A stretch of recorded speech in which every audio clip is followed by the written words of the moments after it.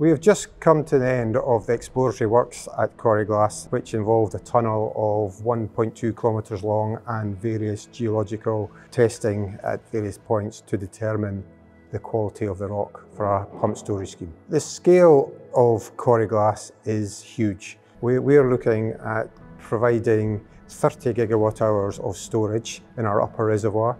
It involves two large caverns built underground, 120 metres long, 60 metres tall, 20 to 30 metres wide.